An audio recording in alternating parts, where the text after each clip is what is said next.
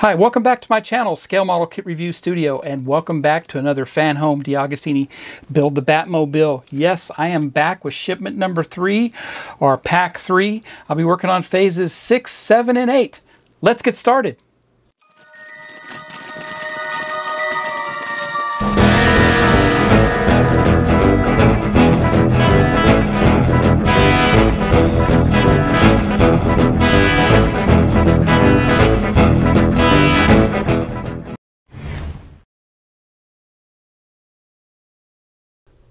Welcome back to Scale Model Kit Review Studio, and welcome back to a fantastic installment of the DeAgostini FanHome Build the Batmobile. Now I am working on phases 6, 7, and 8, and in these phases I continue to work on the engine in all 3 phases here. This is fantastic. If you haven't done so already, head over to FanHome, that's where it's currently available, and subscribe to this build today. Please do it today, because if you don't, it may not be there tomorrow. So don't hesitate to subscribe to this. I'm having a blast building this already, and it's the most anticipated kit of the year, and I'm sure you'll be very pleased with it also. So without further ado, let's go ahead and look at the parts that came in this pack. Phase 6 looks like part of the transmission. Phase 7 looks like the right-hand side of the engine, and Phase 8 the bottom of the engine. Let's get started on Phase 6. Please pause the video. Only a small percentage of you subscribe to my channel. Subscribing to my channel really helps me out. And while you're at it, smash that like button. Now let's get on with the show.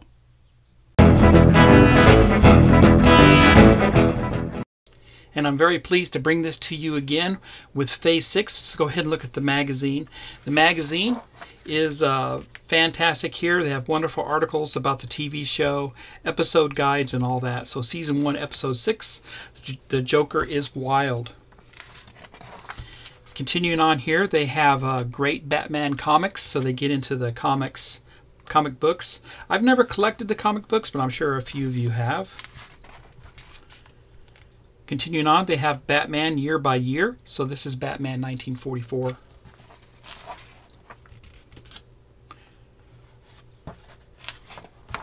And then we get into the step-by-step instructions for phase number 6. Your car parts, bell housing. And we'll locate our part that we assembled in the previous pack. And we'll add that to the back of the transmission.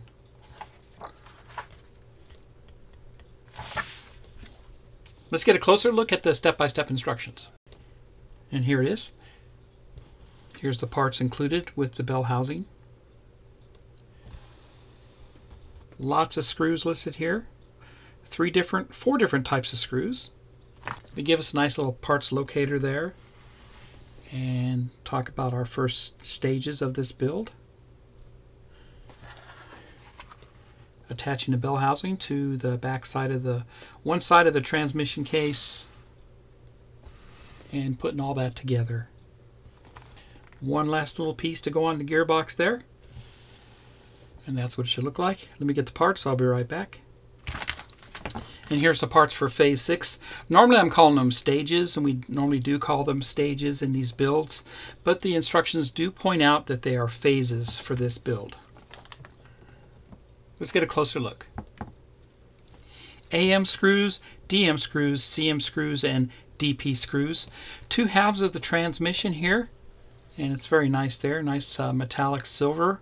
It is made of metal, so that's fantastic there. Very nice. And then all the attachment components, the pan for the transmission, and it looks like the U-joints for the drive shaft. We'll attach this bracket to the bottom of the oil pan. I think it's going to hold the oil pan in place. Everything here is plastic.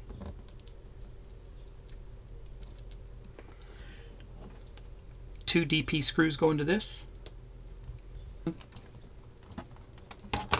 That's what that looks like there.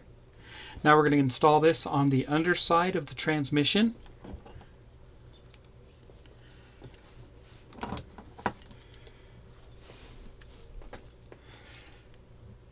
And I put a little 3-in-1 oil onto this. It is a flange screw. That's all we've used so far in this build. Looks good. You can see how the pan is situated there. It has an angle to it.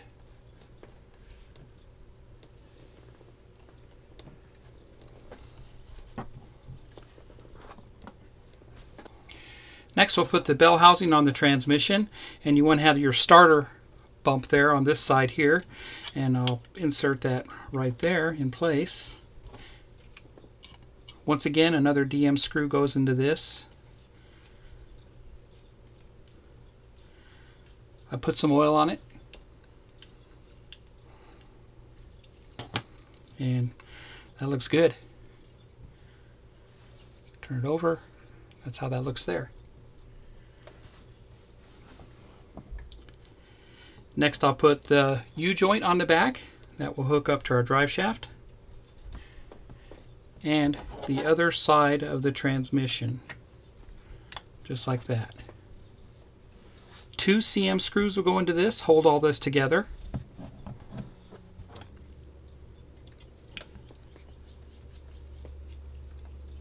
That's good there. That looks great. Both are in. We got one more thing to do. We're going to put a mount on the bottom. That's simply going to go down on top. We're going to put AM screws into that. They're both loose right now. I'll just tighten them both down. Great. And that's what that looks like. Looks great. That completes phase 6. Let's head over and do phase 7.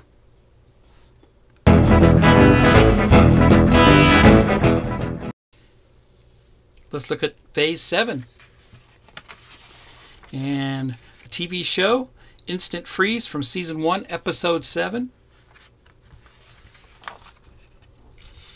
Great Batman comics, The Long Halloween.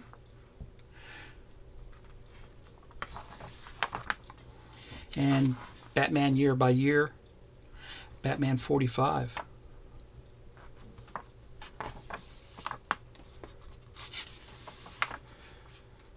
And our parts, which we'll be working on the right side of the engine. Looks good there. Let's get a close-up view of the instructions. And with phase 7, we work on the right side of the engine, including the distributor. Here's the parts. And of course, the location is around the engine area. Going to install a bracket on the right side of the engine. Then we'll work on the distributor cap and plugs.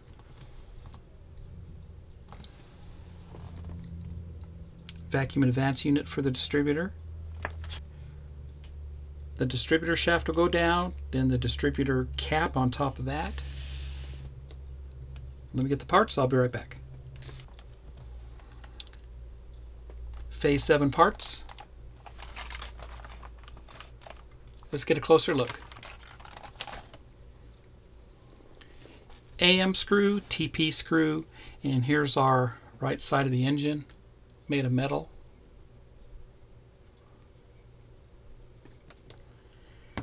Our distributor cap, our plugs. These look like motor mounts. They are made of metal, these two parts here. And the vacuum advance. And the mount for the distributor. The right engine connector and bracket, we're going to put these together. They both have an R on them on the back side. And we're going to put the two backs facing each other, just like that. And there's a tab that lines up. You can see that. Just like that. Hold it together. And I'm going to put an AM screw in on top here. I put a little bit of oil on it, and I'm going to get it to line up here and screw it down tight. There we go. That's how that looks. We'll go ahead and mount this bracket to the side of the engine. It's going to mount into this with that right there. Going to make sure this little dip here is going to be facing up, just like that. And on the back side, we're going to put an AM screw into it. There we go. That's straight. That's how that looks. Okay, we'll take our distributor cap. That looks pretty cool there. It has a little top here, the center part. That will get pushed down in place. Just like that. There we go. That's how that looks. And then we'll take the cap plugs and we're going to put those on top. And so I don't lose them, I'm leaving them on the tree for now and pushing it in place. And then I'll cut it. And I'll cut it off. And I'll continue that with the other 7.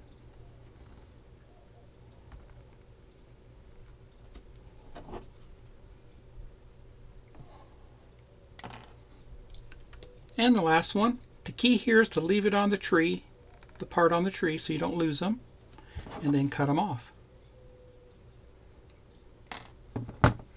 And there you go. I'll put it on my mat just to make sure all of them are pushed down all the way, and they are. And that's how that looks. And we had 2 spare. Now we have the vacuum advanced canister that goes on the side of the distributor. It is keyed, it has a flat spot, and that will press fit also.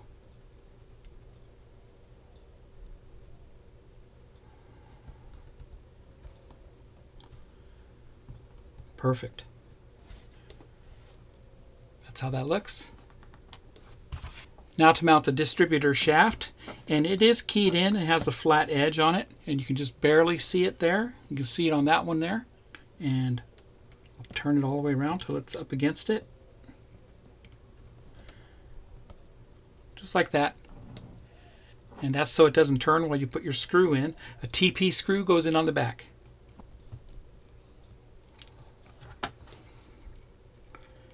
That's good there. That's secure. And lastly, we'll put the distributor on top. It is also keyed.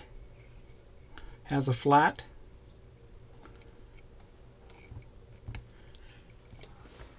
That's how that looks. Looks great. And the other side. That's all I do with phase 7. Let's head over and do the final phase for this pack, phase 8.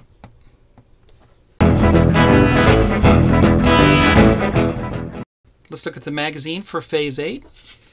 And TV show once again, Rats Like Cheese, season 1, episode 8. And again, comic books, The Courts of Owls.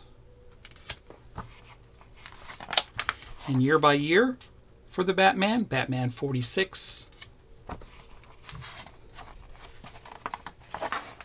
And the parts here. Continue on the engine.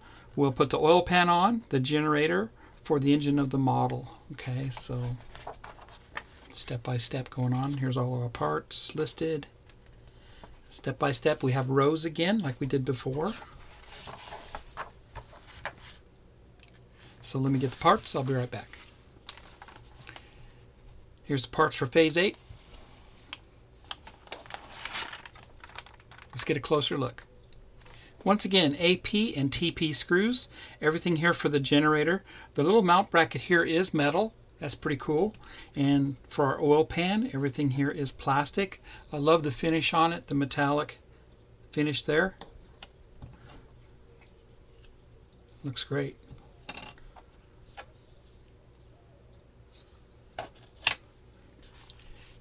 Here's a close-up of the step-by-step instructions. And all the parts there. A lot going on here. And of course a listing of those parts. 1 and 2. We'll go straight down so you can kind of see what's going on there. And the 1-pager on the back. We'll be assembling the oil pan, so I'm going to flip this over because this is actually going to mount just like that. We're going to put 2 AP screws into this. Very easy to go in. No oil required because this is plastic. And that's good. That's how that looks. We have these two parts here. We have to put this hose on it. It's going to press fit. It's an oil pan hose bracket.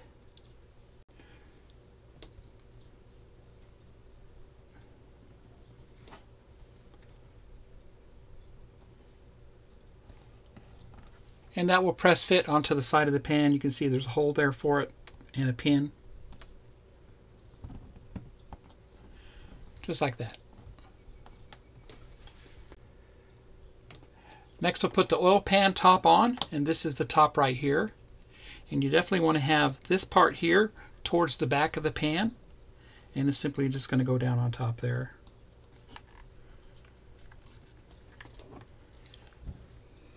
AP screw goes into that.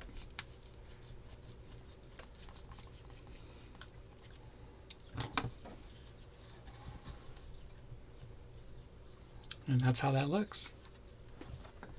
Now we'll work on the generator.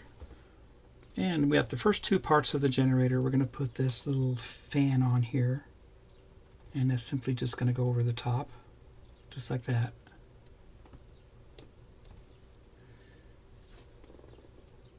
And the first part of the pulley, which is the bigger piece of the pulley, that's going to go over the top there. And the smaller part of the pulley is going to go over the top of it. And you can see it kind of looks like a pulley from the side. Going to put a TP screw into that.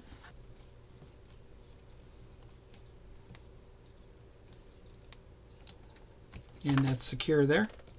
That's what that looks like. That looks great. Now I'm going to mount this to the front of the generator, just like that. And another TP screw goes into there.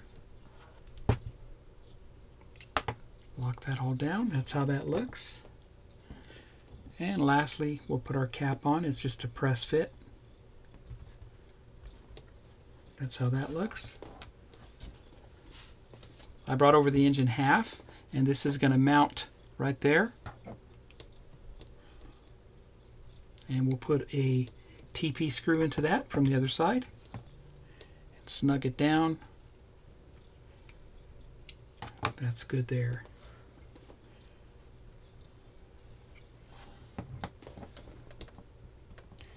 And there you go. That completes phase number 8.